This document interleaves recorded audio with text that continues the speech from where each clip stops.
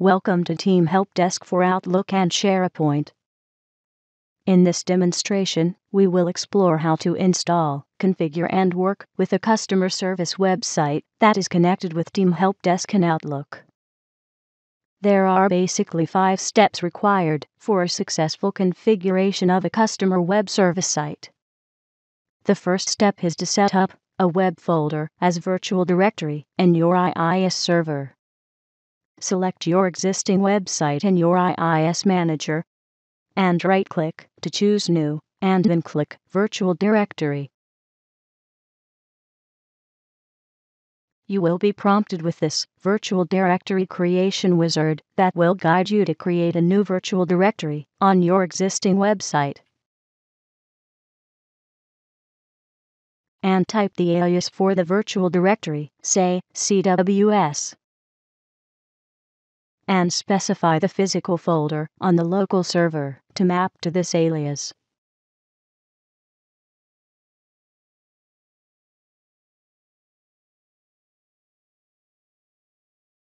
For this demo, I will select this physical folder, located in the C drive on this server.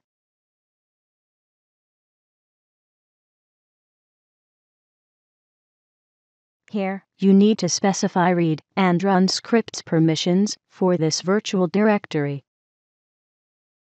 And finish the virtual directory creation wizard. You can see the new virtual directory, CWS, with a gear symbol under the IIS manager. Now, right-click CWS and go to ASP.NET tab. Here, you need to select the version of ASP.NET. Select version 2.0.50727. Click OK to save the changes. The second step is to set the CWS virtual directory as a shared network folder. Right-click the CWS folder and select Sharing and Security to invoke the Properties dialog.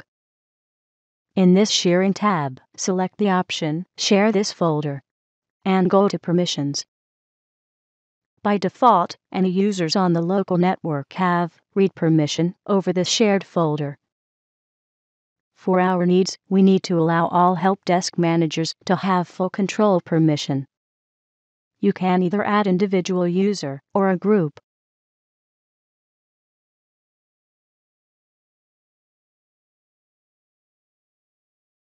In our example, we have defined a group service desk comprising of all helpdesk managers so that setting permission for all users can be done in a single click. Check the option Full Control.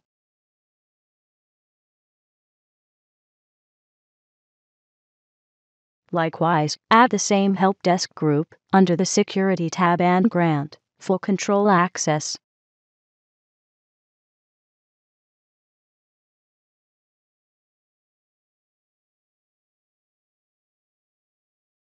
Notice that the shared folder would now appear with a hand icon to signify a shared resource over the network. The third step is to place all the customer web service files and subfolders into the shared network folder. Go to the Team Helpdesk Manager Programs file folder in your system.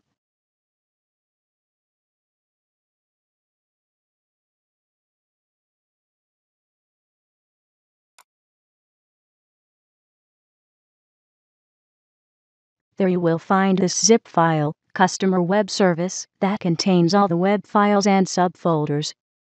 Extract all these contents to our CWS Shared Network folder.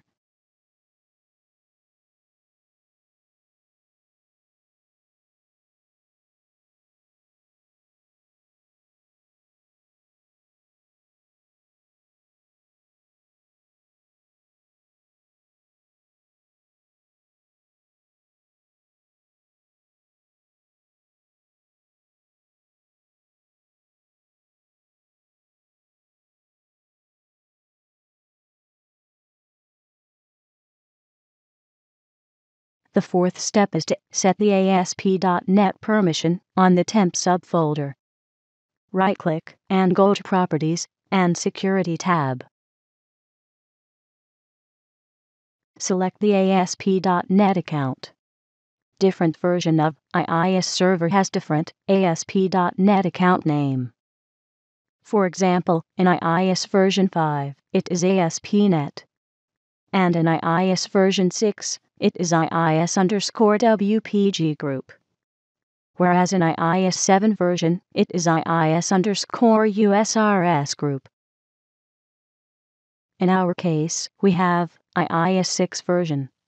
So, we will allow the IIS_WPG group full control over the temp subfolder. The final step now is to configure the customer web service specific settings from the Team Helpdesk Manager tool in Outlook.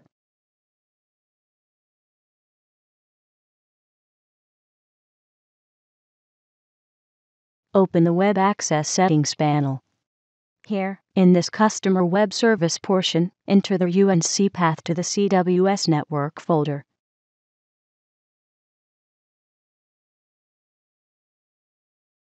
You can check this option to allow Team Helpdesk Manager add-in to update the customer web service specific settings data automatically when there is any change in the Helpdesk settings in Outlook. Check this option to create or update knowledge base data specific files in the CWS Network folder. Check this option to make the custom fields available in the Support Request Submission web form. Check this option to make the asset fields available in the Support Request Submission web form. Lastly, here you can input the actual URL to the customer web service site, which your callers can have access with a web browser. Now, we are all set. Click the Update Data to save and finish the customer web service configuration. Doing this will save or update the customer web service specific metadata files in the CWS Network web folder. If you open the bin subfolder in the virtual directory, you will find a number of XML files that were generated by Team Helpdesk Manager add-in from Outlook. Now, our customer web service site is successfully set up. We can now open it from a web browser.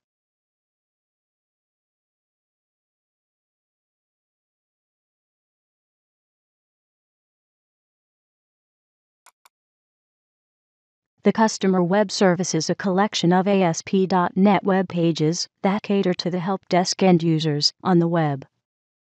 It consists of a structured support request web form, a support case status form, a self-service knowledge base, and a special web interface, exclusively for existing callers to access their support cases online.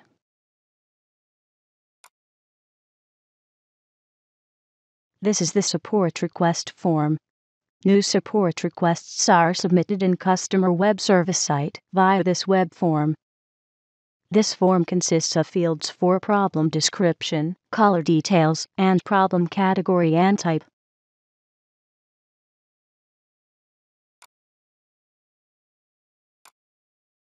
If there are any active knowledge base articles, the relevant articles would show up based on the selected problem category and type.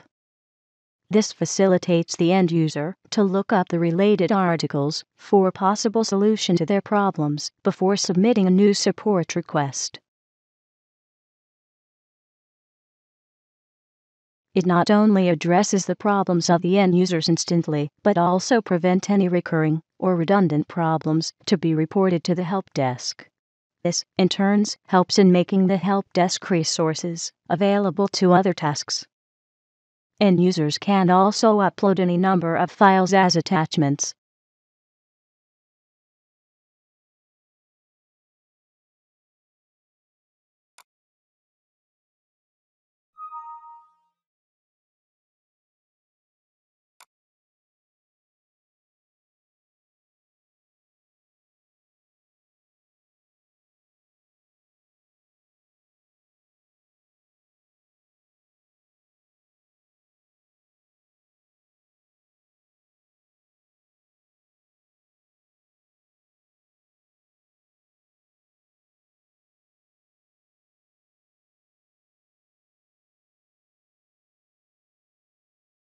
When the end user submits this support request, Team Helpdesk Manager add-in in your Outlook would process and generate a new support case in the Ongoing Cases subfolder.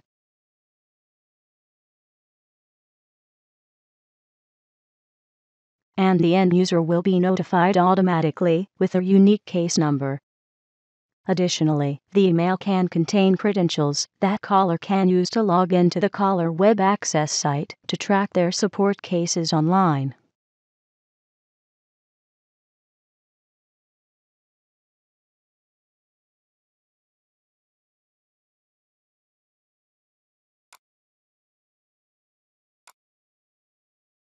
This is the support case status web form. Very often many support cases are logged quickly, but the resolution to the problem may take longer. In such situation, it might not be feasible to keep the caller in the communication loop regularly. More importantly, the help desk might be overwhelmed with the status queries on their pending support cases, and that may unnecessarily divert valuable resources and time. With this web-based status tracking form, curious callers can check the status and other details on their cases online very quickly without having to write or call the concerned help desk. It also avoids the additional load on the help desk and allows the technicians to focus on problem solving rather than answering status of the case.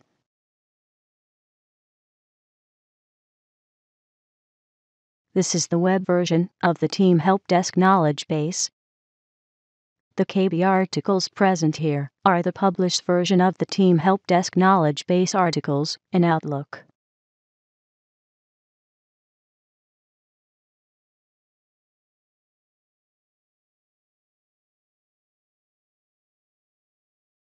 With these online articles, end users and customers experiencing technical challenges can self-service the answer to their problem by accessing this web-based knowledge base. End users may click through the problem categories and types to find the self-service answers they are looking for. Self-service articles may also be searched via keywords.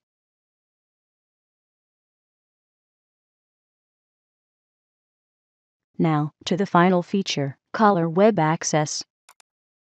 The Caller Web Access is a subcomponent of the customer web service site, through which callers can log in to track the progress and status of their support cases. The site requires caller to authenticate their credential by inputting their email address and password that was provided by the help desk staff via email.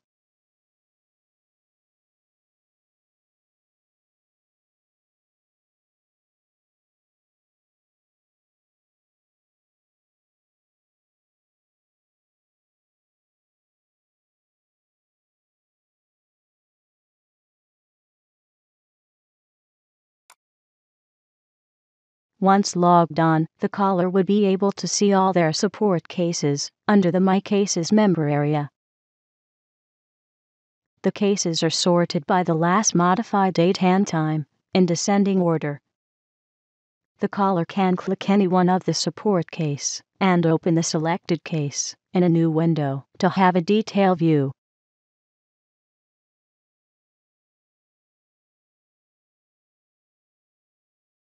The support case form consists of many fields, including custom and asset fields that might be used for in-house properties. Most of the fields here are read-only, and few fields, like the caller information, are editable by the caller. However, to further escalate the case, caller can compose new problem description into this box and submit.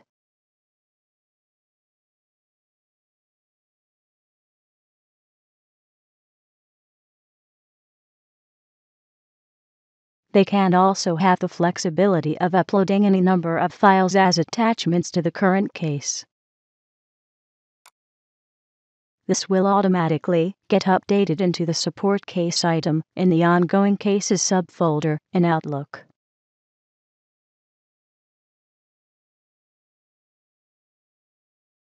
It would also notify the assigned technician to get their attention to the new escalation.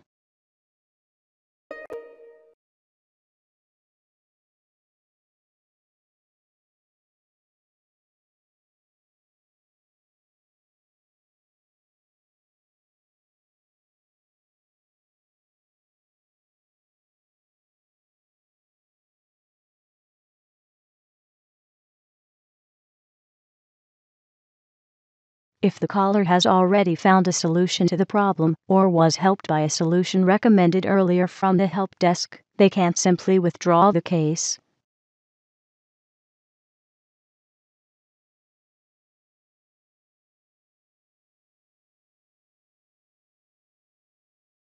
In short, with the caller web access, a caller can submit new support request, escalate ongoing support case, withdraw ongoing support case, and reopen closed support case. This concludes this video demonstration.